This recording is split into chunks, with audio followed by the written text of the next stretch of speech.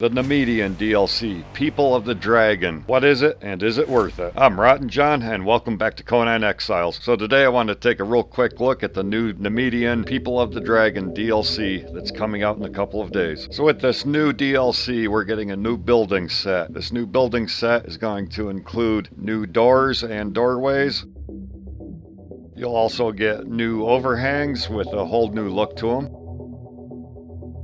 There will be new gates with new gate doors. This new DLC will include a new look to walls, floors, foundations. We'll have a couple of different roof pieces, and we'll also have the new kick-out rooftop. It also brings in some new pillars and some new vaulted ceilings. These new DLC building pieces are geared more for the castle builder now. Yeah, time to let that inner role player run loose. We're also going to get a bunch of new weapon and shield skins with this DLC. This is going to be the new artisan bench that'll come out, along with some other placeables. Here we have the new tables that'll be included,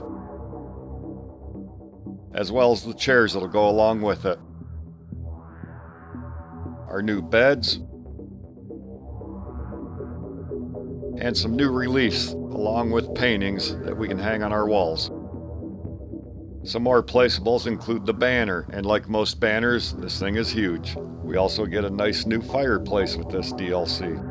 There's also a new included statue with this DLC, which kind of reminds me of a pig I've seen somewhere else. Here I'll show you a castle that was featured on the devs live stream last Friday night.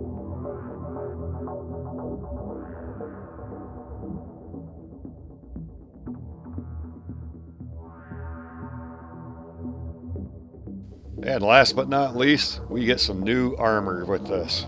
This is the new Nemedian Scout armor, which is the light version of the armor. This is the infantry armor, which is the medium version. The next armor is the officer armor, which is the heavy version.